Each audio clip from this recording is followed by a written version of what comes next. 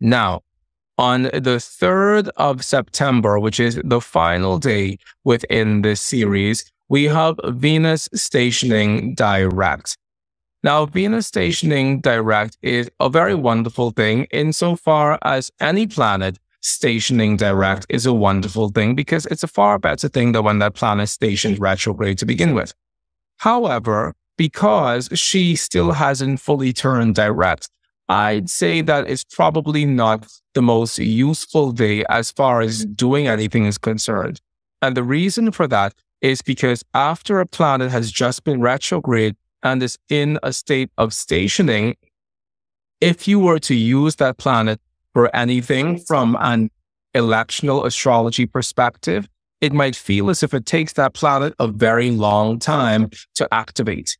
Or it might feel as if it takes that planet a very long time to really step forward into its power, because stationing direct only means that she stopped going retrograde. It doesn't actually mean that she has returned to her normal upswing of action. So I would say that this is a wonderful day as far as contemplating the Venusian things that you want to do or the Venusian things that you want to accomplish. It could be a very wonderful planning day.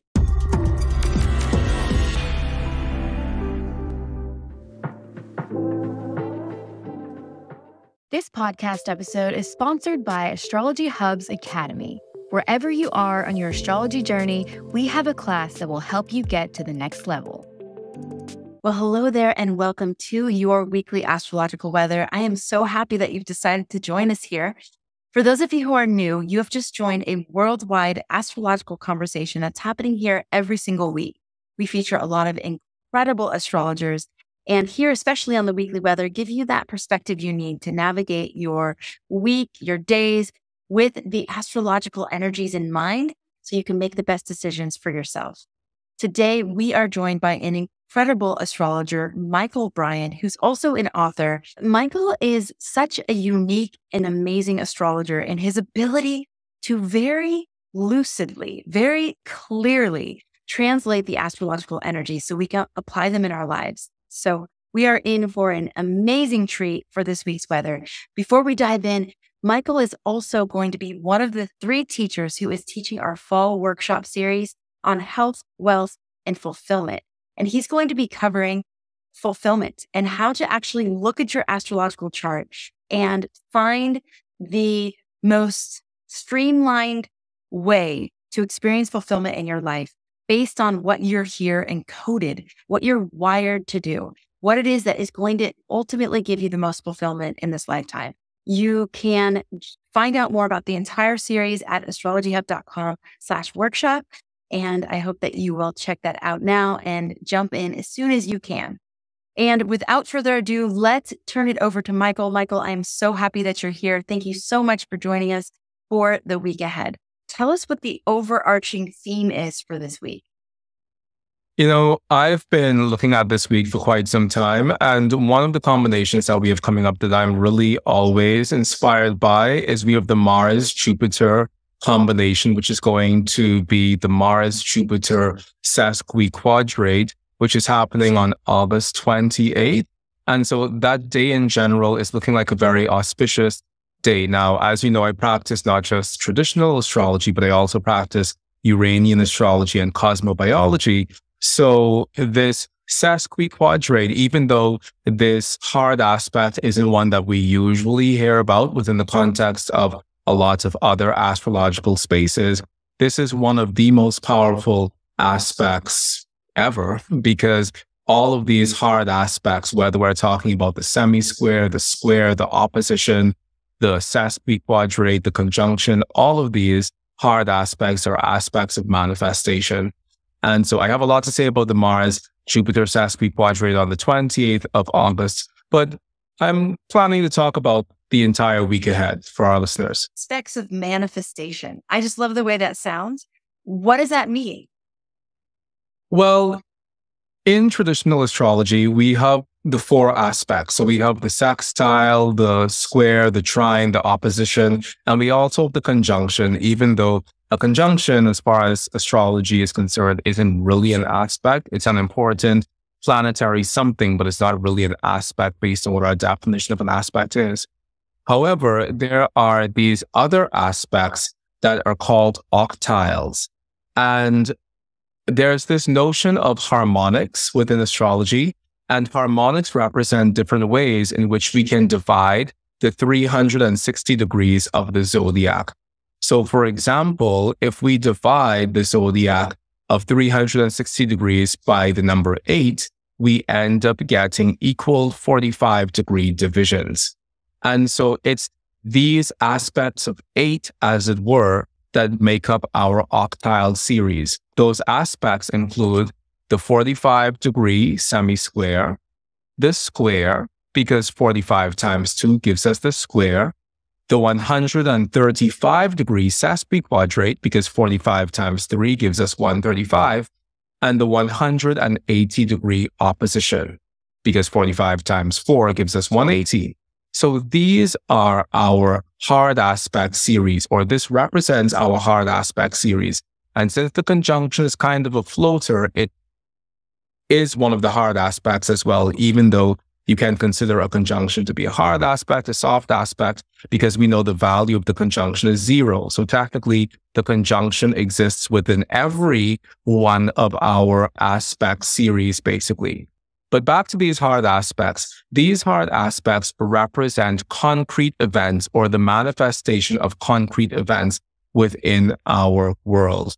And this is something that's a very ancient thought within astrology, because the ancients saw this in terms of the phases of the moon. When we think about the 8 phases of the moon, we don't necessarily include the trines of the moon to the sun or the sextile of the moon to the sun within that. We're really just talking about the moon's conjunction to the sun, her squares to the sun, and her opposition to the sun at the full moon. However, between those major lunar phases, we also have these 45-degree angles. We have the 45-degree semi-square to the sun, the first of which is going to be the moon's waxing crescent. Then we have the 135-degree relationship between the moon and the sun, which is her waxing gibbous. And so the ancients knew that this number 8 was a very important number as far as the manifestation of these dramatic lunar phases was concerned. One of the things with a forecast like this is that we don't really understand the specifics of a person's chart per se. So we can't actually say that X thing is going to happen to you on this day. But what we can say is, what are the overarching themes, or what are the overarching combinations of stellar influences, and how do those combinations of stellar influences line up with things that you possibly want to manifest? So, for example, on a Sun-Saturn day, you probably aren't going to launch something that you want to be successful. However, you will probably launch something that you want to be successful on a Sun-Jupiter day, because Sun-Jupiter is more analogous, or it has more of a relationship to success than Sun-Saturn does. So we're going to be looking at these combinations from the perspective of electional astrology. I'm going to talk about how they could possibly manifest within a person's life if that person has that as a natal chart combination as well. But I've also chosen to throw in some other wonderful concrete aspects, such as the parallels and the contraparallels. And I'll talk about them as we go through those so that people can see how to use these combinations in the most fulfilling way possible. My guess is, if I were to look at a vision board that you've made, I'd see pictures of vibrant, healthy-looking people and some indication of wealth. No, I'm not talking about the cliched red Corvette or private jet, but probably something a little more custom tailored for you. Maybe a smiling woman playing with her children in a backyard garden. Someone happily nestled in the nook of their custom-designed library with all their favorite books on the shelves. Or maybe you'd show a strong, flexible person doing yoga on a gorgeous beach. You see, we're all here having this human experience, and we'd love for it to be as fulfilling as possible. But if the path was clear and living it was easy, we'd all be doing it. Here's the good news. There are keys in your astrology chart to discovering your vision of health, wealth, and fulfillment. And beginning in September, we have 3 master astrologers who are going to show you how to find it. You can learn more and enroll now at the promotional pricing in the link in the show notes or at astrologyhub.com/workshop. So here's to living your vision of health, wealth, and fulfillment. I really hope to see you there.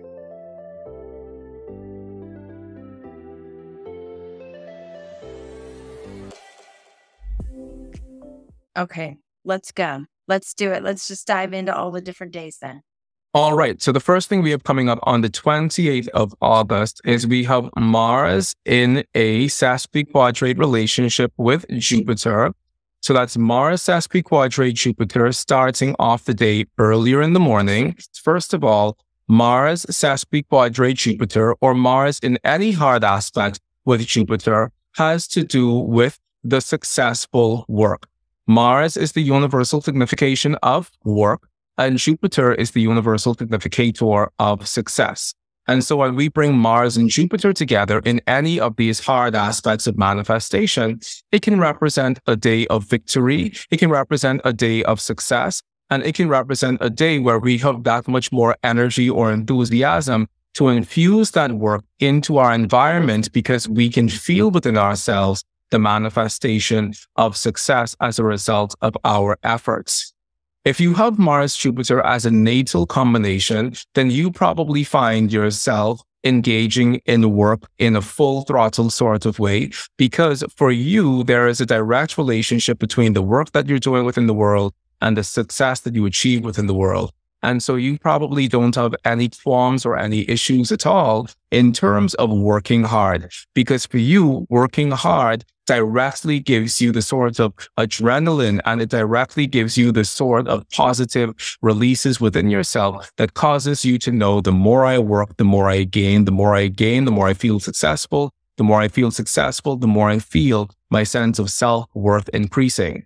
So if you have this combination as a hard aspect within your natal chart, then it stands to reason that this is a day that's going to resonate with you very strongly. And if you're wanting to launch a project into the world that is something that you want to carry the essence of success within it, then this is a wonderful day to do that.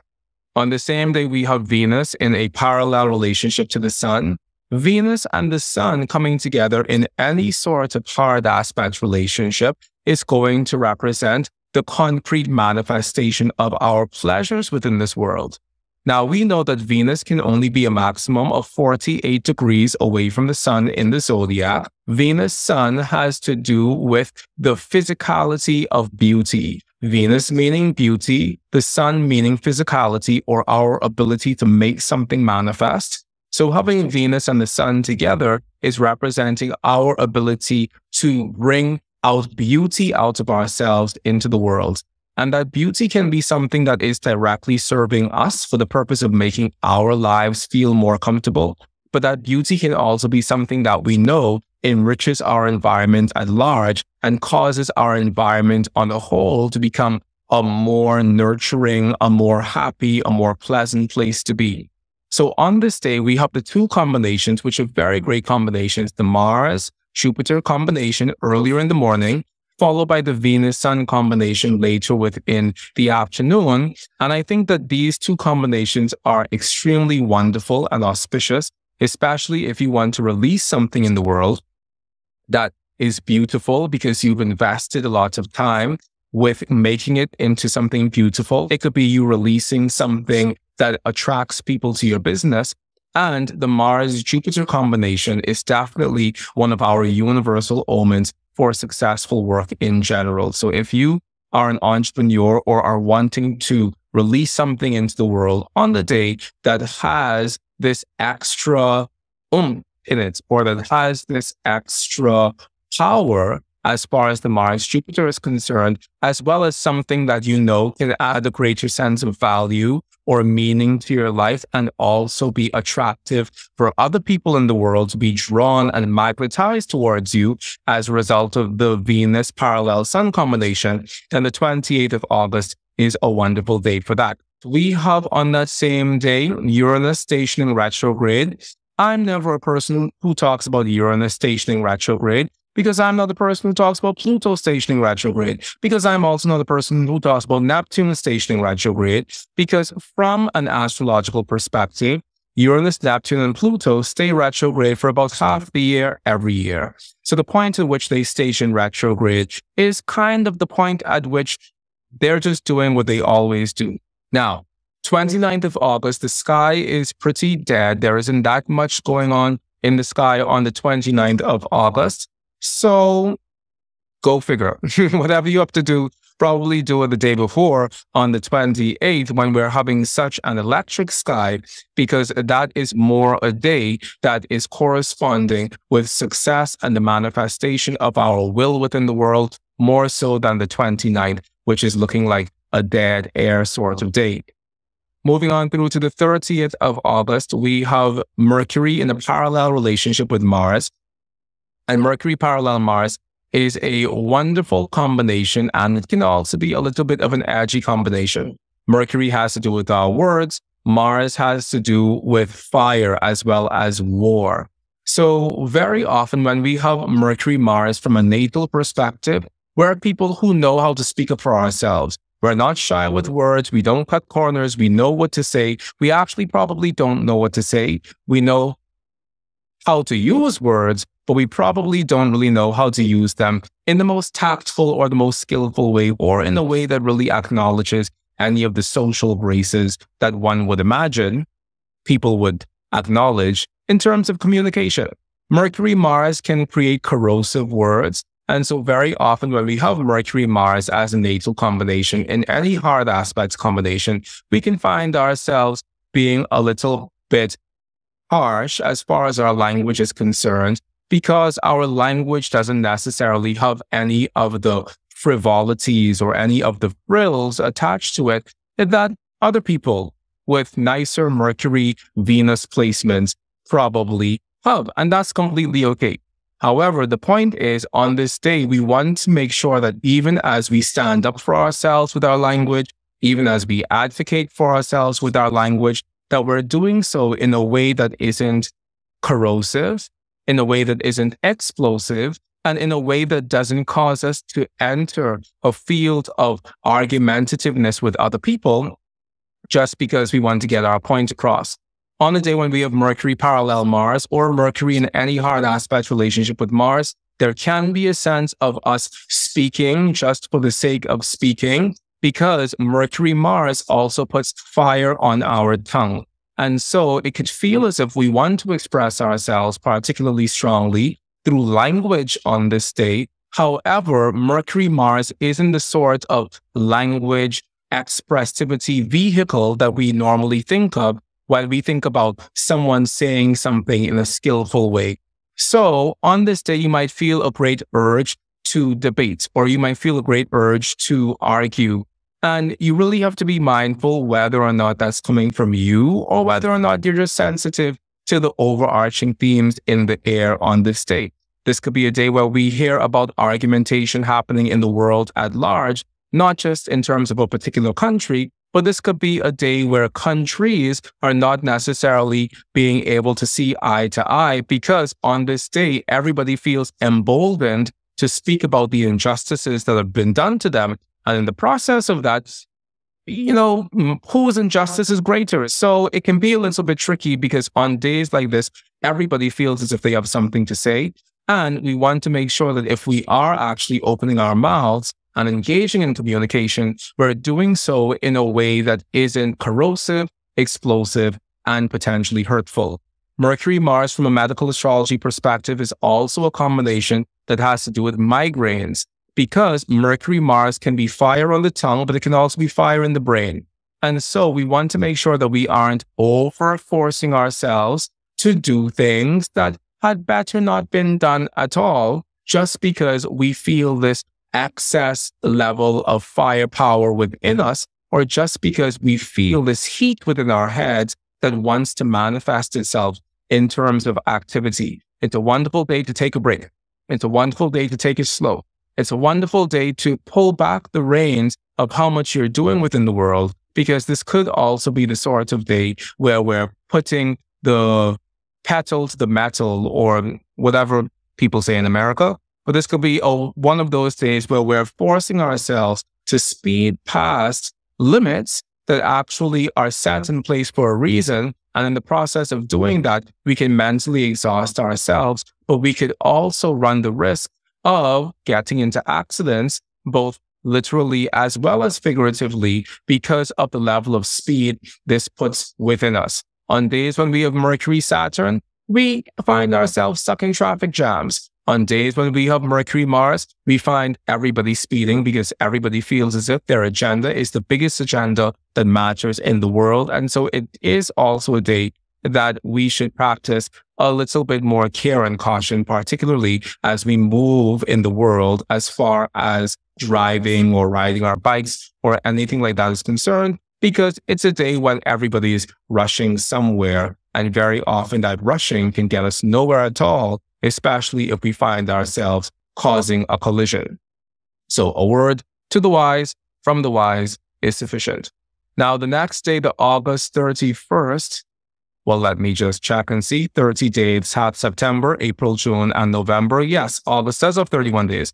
The next day, August 31st, there really isn't anything happening at all, which is why it's not showing up over here on my list. So August 31st is also another day of dead air, and probably that's for the best, because we know that we probably just ran ourselves ragged the day before on August 30th. So might as well have a day of dead air on the 31st where we could let off some of that steam. Now, speaking of steam, on September 1st, 2023, we have Mars in a quincunx relationship with Saturn.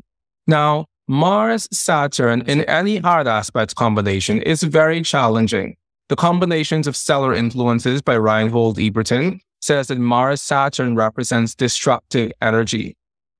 And for those of us who practice medical astrology through the specific lens of teachings of Reinhold Eberton, as well as the Uranian School of Astrology, we view Mars-Saturn as being one of the more challenging combinations from a medical astrology perspective. And the reason for this is because we know that Mars-Saturn in traditional astrology is the combination that is having to do with death and destruction and just malefic or evil energy in general. And there's a reason for that. And the reason for that is because Mars is excessively hot, Saturn is excessively cold from the perspective of the ancients. And for these reasons, neither Mars nor Saturn was thought of as being able to be supportive of human life in general. And so whenever we have hard aspect combinations of Mars and Saturn, it's something that we really don't like. And the reason why we don't like it is because it tends not to manifest in the most positive of ways. So the month of September is starting off in a way that doesn't actually feel the best. And it's because we have the Mars-Saturn quincunx in the sky. And when we have Mars-Saturn, it can oftentimes feel as if our energy is blocked or stunted within us, or as if we can't really get much done, or as if we are taking a tremendous amount of firepower towards an immovable obstacle. And that can create frustration within us. That can create a sense of oppression within us. And it could just feel as if there's nothing that we're doing on this day that actually is manifesting in the most positive of ways. So if you want to launch something, you probably don't want to launch it on the day that we have Mars in a quincunx relationship with Saturn. Now, I've heard many people share their opinions about what they think the quincunx means. I was going to say what they think the quincunx aspect means. However, a quincunx is definitely not an aspect. However, as far as it being a sort of planetary relationship, we treat quincunxes as if they were aspects. Now, the quincunx is one of the most challenging combinations between any set of planets. And the reason for that is because from a traditional astrology perspective, when two things are in a quincunx relationship, those are two things that, on the one hand, there are some traditional astrologers who say they don't see each other. So someone would look at this and say that the Mars and Saturn don't see each other. But what does that even mean in the real world? It literally means nothing whatsoever. So in terms of understanding how we could get a meaning out of this, I have come to the conclusion through my own client practice that when two things are in a quincunx relationship, those two things have gone as far out of their way as possible to not be in a relationship with each other, to the point where they create another type of relationship called a non-relationship. It's as if two people were standing in the room, one person standing in one corner of the room, the other person standing in the other corner of the room, and the two of them are determined not to talk to each other. So that when everybody else comes into that room, they look at those two people and they're like, what's wrong with them? Why are they doing that? So in the process of these two planets trying their hardest not to be in a relationship, they create another type of relationship called a non-relationship, and it's obvious and visible for everybody to see. And that's what's happening with Mars and Saturn on the 1st of September. So as far as days go, I wouldn't use this day for much of anything because it's a very challenging day. It's a day of destructive energy. It's a day where we feel stunted or blocked, or as if we can't really move forward in the sort of ways that we want to. It's not a day that corresponds with success. It's actively a day that corresponds with the absolute opposite of success, and it just doesn't feel good at all. And on top of that, Saturn is going to be retrograde and in Pisces. And a Saturn in Pisces really isn't the best Saturn in the world at all. So throwing that Saturn retrograde in Pisces into a quincunx relationship with Mars makes for a day that we probably would have wished had not dayed to begin with. Moving on through to September the 2nd, we are now having the combination of Mercury contra-parallel Mars on the 2nd of September. Now, we've spoken about the Mercury-Mars combination already for the 30th of August, so I'm not going to repeat the majority of what I said, but what I will say is that the contra-parallel is similar to an opposition. So whereas on the 30th of August, we had Mercury in a parallel relationship with Mars, which is similar to a conjunction, on the 2nd of September, we have Mercury in a contra-parallel relationship with Mars, which is similar to an opposition.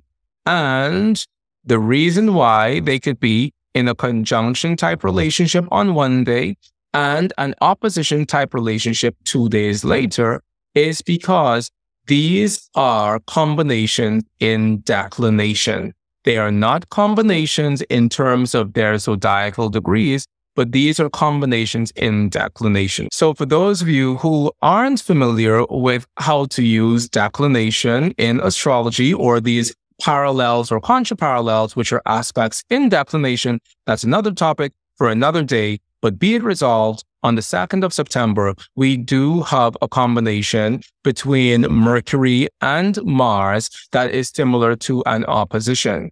And so on this day, we definitely do feel as if there is more chance for verbal abuse. And I say verbal abuse because Mercury is representing words, Mars is representing war. So there's definitely more of a chance for us to say things that are harsh, or to be on the receiving end of words that are harsh, which probably causes us to be in conflict with others.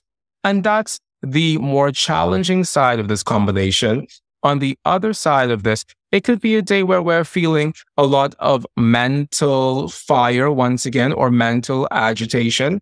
So one of the things that I like to do whenever I feel overly mentally stimulated is I like to get it out in terms of words, because those words, particularly as far as writing is concerned, because if I can write furiously on paper, that's basically the astrological equivalent of speaking furiously with a person.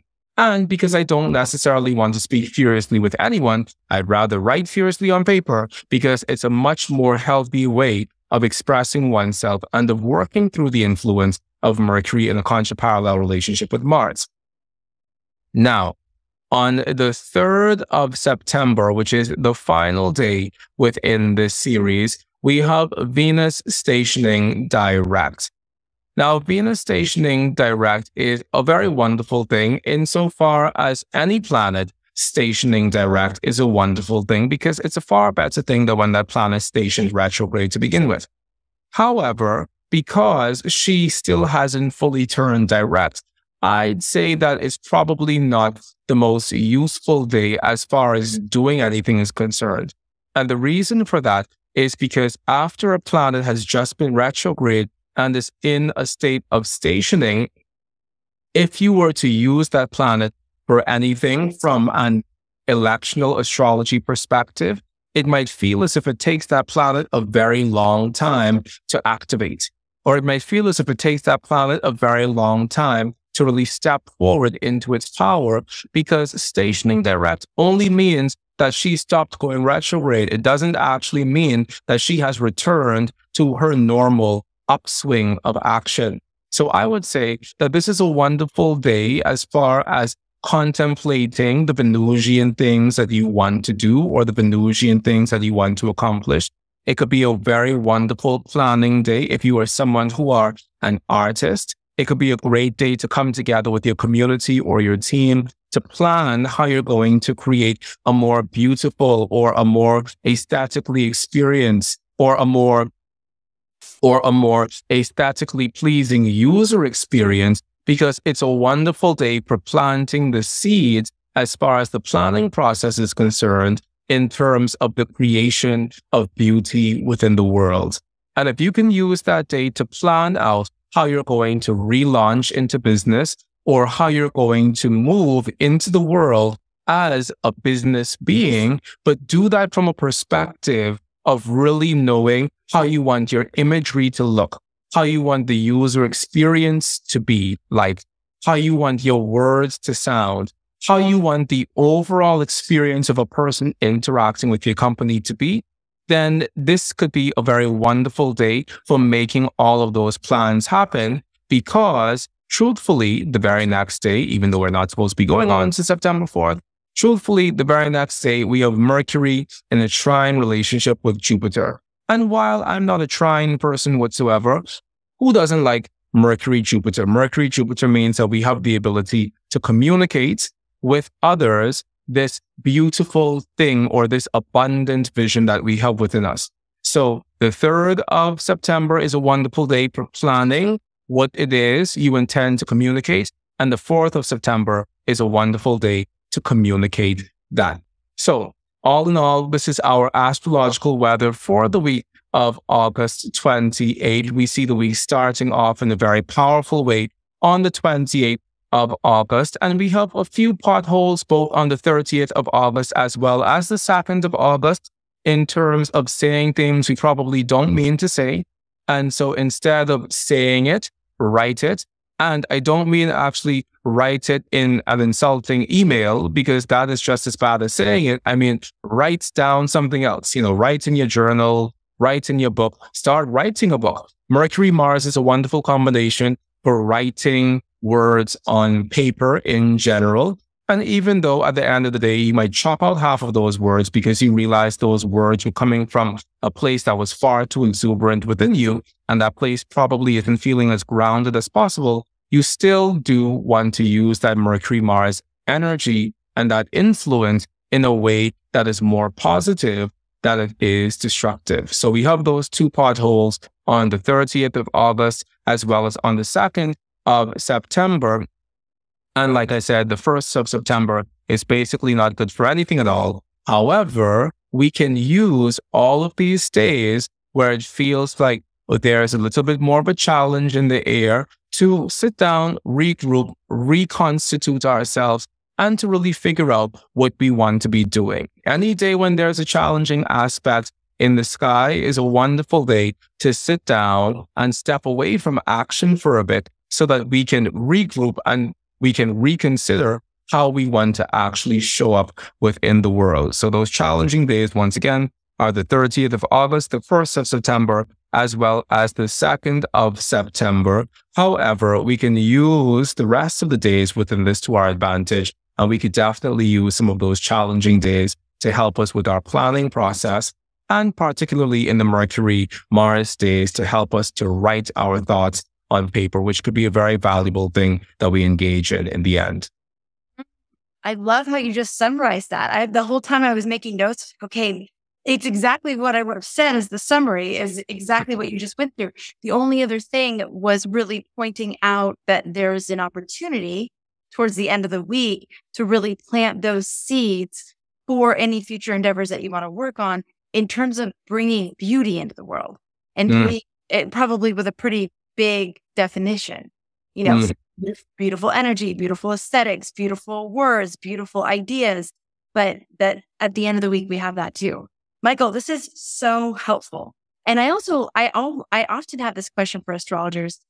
When there's tense aspects or when there's a certain energetic signature in the sky, is it for us to lean into that signature, or is it for us to be aware of it and not necessarily give into the impulse that it's bringing up?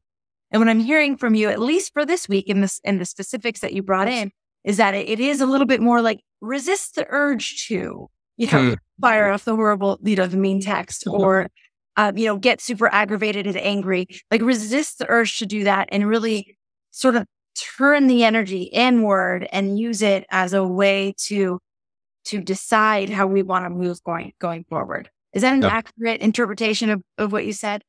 Definitely. It most definitely is. Okay. Well, if you love the way Mychal teaches, if you love the way that Mychal is interpreting this astrological language, and if you would love to learn how to apply that interpretive skill to your chart when it comes to fulfillment, how you find that path to really feel that ultimate fulfillment and peace. Mychal, is there anything you want to say about your specific workshop in the workshop series? I think that the specific part that I'll be covering is something that's really important to me, because a big part of the work we do in traditional astrology is we focus on the ascendant and we focus on the ruler of the ascendant. And so largely what I want to take people through is, one, how to find the ruler of the ascendant in their charts, but what does it mean to have the ruler of the ascendant in various houses within your chart, and potentially even looking at some of the aspects to the ruler of the ascendant so that we can see what is available to us within this lifetime. And so we can also see where we should be channeling the majority of our energy or our impetus. So we're going to be taking a deep dive into the actual house location of the ruler of the ascendant, but we'll also be looking at planets in the ascendant, aspects to the ascendant, and what people can do with what they've been given so that they could live a more fulfilling life. You go to astrologyhub.com/workshop to get more information on this. And the way it's working is the 3 teachers are each taking a week. So the first week is the health week. The second week is the fulfillment week. The third week is the wealth week.